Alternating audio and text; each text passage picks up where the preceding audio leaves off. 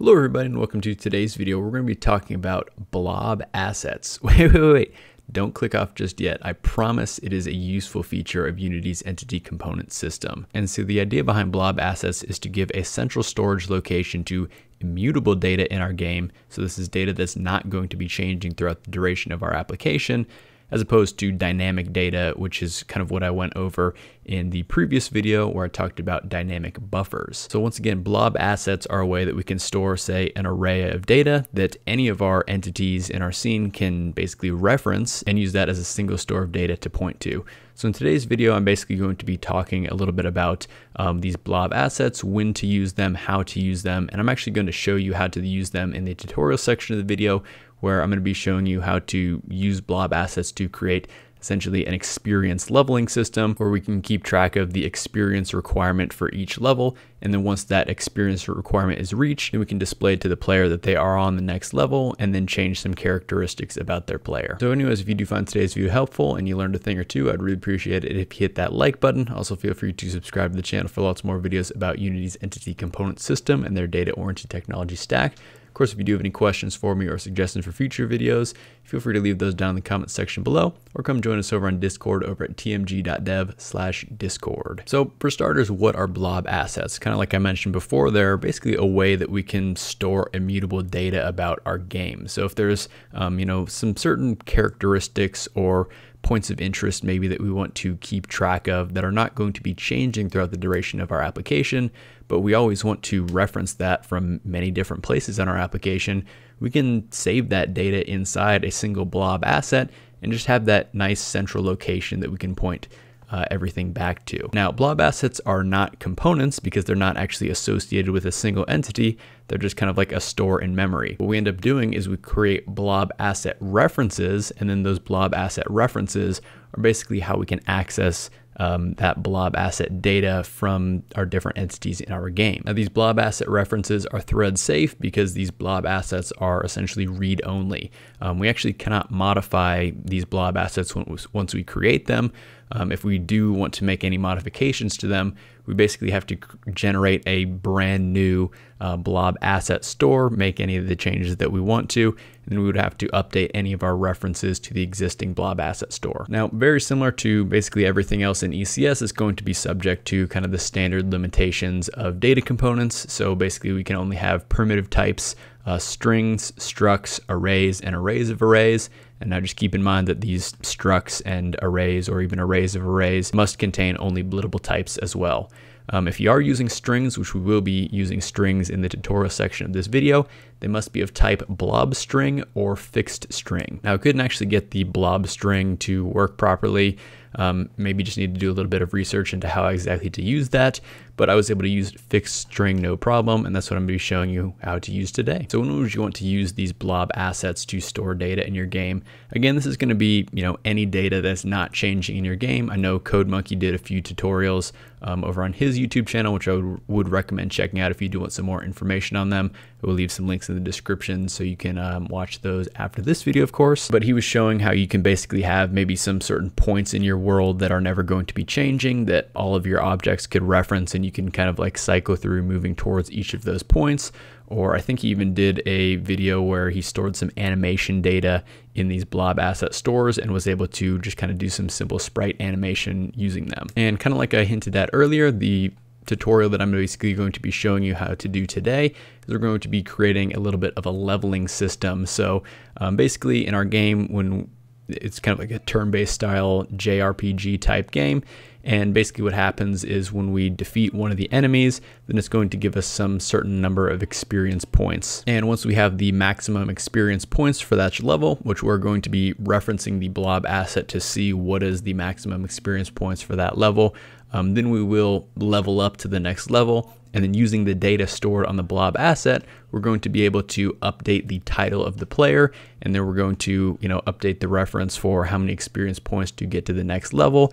We're also going to be updating the character sprite to basically give a visual indicator that the character is at the next level in our game. So now there are a number of steps to actually create these blob asset stores.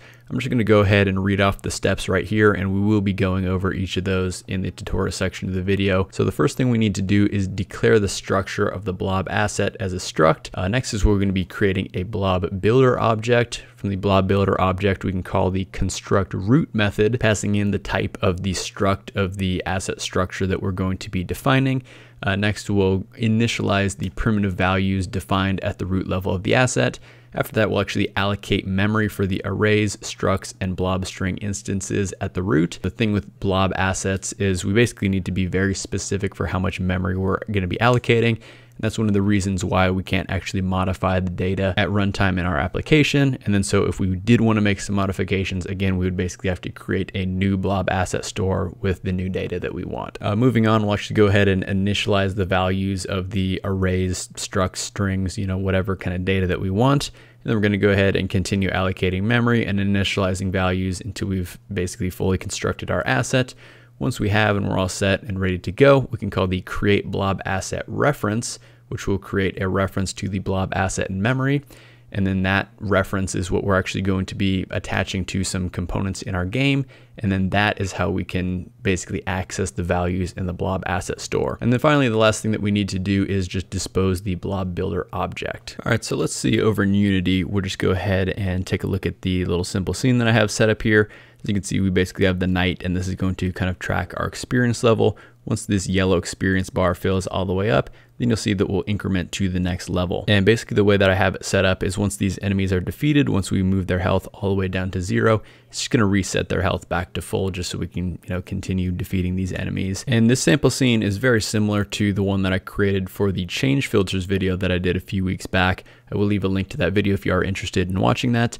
By the way, all the project files and code featured in today's tutorial video are going to be available in the description below. All right, so let's go ahead and actually implement this blob asset store here for this project. I know there are kind of a lot of steps and maybe some of the terminology might sound a little scary, but ultimately, if you just kind of follow along with this video and try and implement it yourself, I think you'll kind of understand how these work. So first, we're just going to create a structure for our blob asset. This is basically the actual data that we want to store. So you see that we've just defined a public struct called level up data. It does not implement any interfaces like iComponent data or anything like that. This is just a pure struct.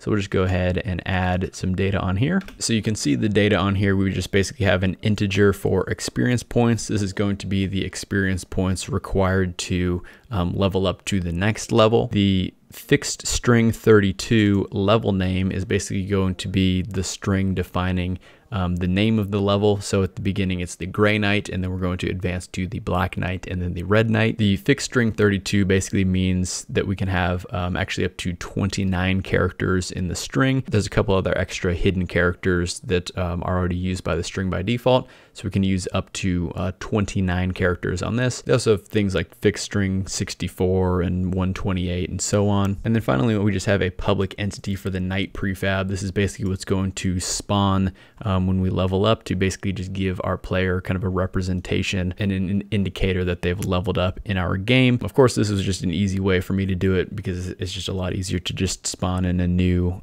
entity than to do any things with the renderer or anything like that. All right, so now that we have our level up data struct created, if we wanted, we could actually create a blob asset just out of this right here. However, that's not necessarily going to be extremely useful for us because we would basically just have, like one element of this level up data. And kind of the advantage of using these blob assets is we can, if we wanted to have, say, like an array of this data so that, as the player continues leveling up throughout the game, they can reference the different levels just by using one single blob asset reference, as opposed to having, some sort of like lookup for multiple blob asset references for each level. So the way that we do that, we're actually going to create another struct here, which is called the level up blob asset. And on here, we're going to have a public blob array of type level up data. And then here we can just call this array. So this is basically going to be an array of level up data components, and we're going to be creating a blob asset out of this so that, basically in our blob asset store, we can access this array and then access, any number of elements in this array. So now to actually set up the blob asset, I've created this setup blob asset system. Basically, we're only going to be using things inside the onStartRunning function. Nothing inside the onUpdate function, but we do have to have the onUpdate function because it inherits from system base. So you'll remember once we have the blob asset data created, the next thing that we need to do is create the blob builder. So we'll just go ahead and create a var blob builder here. So we'll set this equal to a new blob builder. Inside the parentheses, we have to put the allocator. So we want this to be allocator.temp because we're just going to be using this blob builder for this one single frame and actually going to be disposing it at the end. Now, in order to automatically dispose this at the end, we can just put the using keyword in here, and then this will basically automatically dispose the blob builder when we're no longer using it. Now, in some of the older syntax of C#, we actually had to put like some brackets in here like this, and we would basically put the code that we're using this blob builder in, and then it would automatically dispose it at the end. But we no longer need to do that. We can just put the semicolon and just end the line here like that, and this blob builder will automatically be disposed when we're no longer using it. So the next thing that we're going to need is we're going to need to create a new variable. This is going to be the level up blob asset. So we'll set this equal to blob builder.ConstructRoot. And inside the type brackets, we're going to go ahead and put in the level up blob asset. So this is not the base blob data, but this is the blob asset. So again, that's just this data component that's the array of the level up data here. Inside the parentheses, we don't need to put in any parameters. One thing that we do need to make sure that we do is we actually need to put the ref keyword before the variable declaration, as well as the assignment for the blobbuilder.constructRoot method. And the reason we do this is because we need a reference to the actual data and not just a copy of it. And the next thing that we're going to do is actually define an array that we're going to populate with our level up data. So we can call this the level up array, and we'll set this equal to blobbuilder.allocate. In here, we'll pass in the ref keyword again with the level up blob asset dot array, and then we need to say the length of our allocation. So in this case, this is just going to be 3, just because we have 3 different levels that we're going to be allocating. Now the next thing that we need to do is actually go ahead and populate this array with some data. So we can just go to the level up array, and as you might expect for an array, we can just access the index at, say, position 0. We'll set this equal to a new level up data. In here, we'll just go ahead and define the parameters. So for the first level, we'll just set experience points equal to 50. So we need 50 experience points to basically reach the end of this level and move on to the next level. We'll go ahead and call the level name. We'll set this equal to the Gray Knight, because this is just the first level here, which is what we're at when we start the game. Again, we can just end it with a semicolon here. Then we can go ahead and continue. Basically, just go ahead and create the next element in the array. This is going to be another level up data. We'll set experience points equal to 65 this time around. Set the level name equal to Black Knight. And then on this one, we actually are going to be changing the sprite. So we'll go ahead and set the Knight prefab equal to control data.Black Knight prefab, which is just a prefab that I basically pre-stored. And then as you can see with the final element in the array, I've basically just populated this for the Red Knight. So now that we actually have our blob store populated with all the data that we want, how do we actually access this from another component in our code? So I've created this other data component called player data, which of course implements the iComponent data interface. And then we're going to have a reference to our level up array. And so of course, this is just a standard data component. So we can have, any number of components in addition to this one, but I'm just going to put for now the only one that we need, which is the public blob asset reference. And then we're going to pass in the type of the level up blob asset. So the type that we're using again is this one that contains the array, not necessarily the base level up data. So we have the level up blob asset, and we can just call this the level up reference. So next, back to the setup blob asset system, we can just go ahead and get the player data component, and then just go ahead and assign the blob asset reference. So now I'm just getting a reference to this player data using the get singleton method, because I know that only one entity in my game is going to have this component associated with it.